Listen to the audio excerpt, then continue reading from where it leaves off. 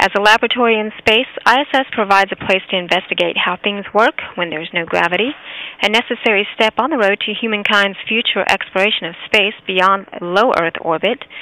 The Capillary Flow Experiment is a physical science experiment that's been underway on board the station for a few years now, since Expedition 9. This morning, we're going to learn about that work. Joining me now from Portland State University in Portland, Oregon, is Andrew Wollman, a research assistant on the Capillary Flow Experiment team. Good morning, Drew. Good morning, Amiko. Glad to talk with you. We're happy to have you here. So, the name of the experiment indicates you're looking at capillary flow. What is capillary flow, or the capillary force? Capillary flows refer to fluid flow that's powered by a capillary pressure, and that pressure comes from three different things. First is surface tension, which is a fluid property that wants to keep the fluid together. Second is the wetting condition, which is best described or illustrated by dropping a raindrop on a windshield and watching it beat up, or putting some oil in a hot pan and watching it spread out. And the third thing is the shape or the geometry of the container itself. So those three things can create a pressure in the fluid that spontaneously pump it without a moving part. Can you explain to me, in the context of future space exploration, why is it important to know how these fluids flow in the absence of gravity and how those flows can be controlled in the absence of gravity? All right, so capillary flows are normally dominated here on Earth by gravity, and so we don't notice them. But when you go up into orbit, these flows are all over the place, and we like to study them.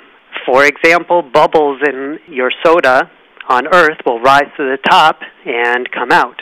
But bubbles in space stay suspended in the fluid, and they cause problems with some of the equipment.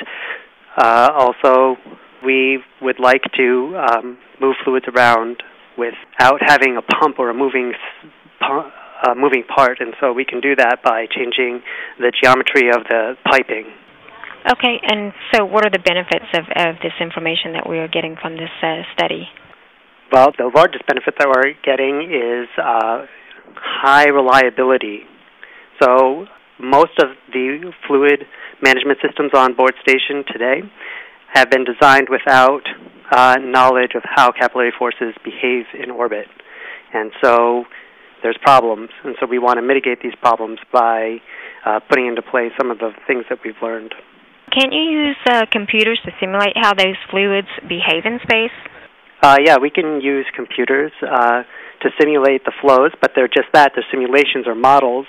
To help verify our simulations and our models, we need to have actual experiments and view what's actually happening so that we get a higher fidelity solution. Okay, well, I know that ISS and the microgravity environment is very essential to not only this experiment but many experiments, and so it is a perfect place to conduct this type of experiment. I know the experiment is investigating fluid flows within containers of different shapes. Can you tell me about some of the different tests that you use to gather the data on how the liquids are behaving in weightlessness? So depending on the test cell, we have 15 different test cells up there right now, and each one is a unique shape for a solution to a math problem. And the astronaut will pump the fluid into the test chamber, and we'll watch the fluid migrate from one end of the chamber to the next, all on its own, or we can drain the container and watch how the draining process is affected by the shape of the container. We also can produce some bubbles on purpose and put those bubbly froth inside the test chamber, and then we can study how we can separate the bubbles from the liquid. So how do the astronauts on the station, how are they participating in this capillary flow experiment? What are they doing? Yeah, the astronauts are essential. They are our lab partners up in orbit.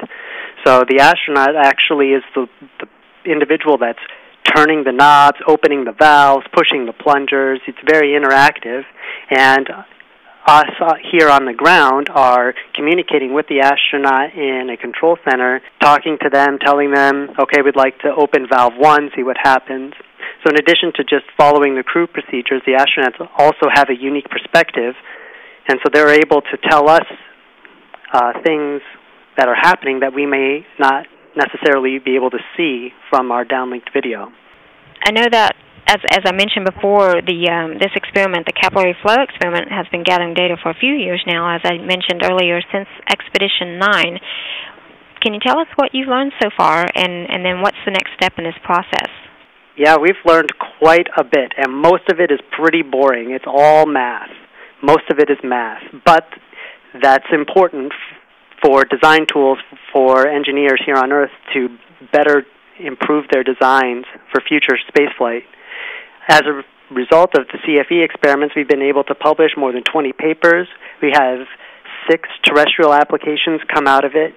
We've had 3 patents, including an astronaut coffee cup, which we are hoping to put on board station on SpaceX 6.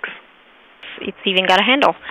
And as you mentioned, some of the results are math, and I would just say I wouldn't qualify it as boring necessarily to a lot of folks, and including yourself. It seems that you really seem to enjoy the work that you're doing.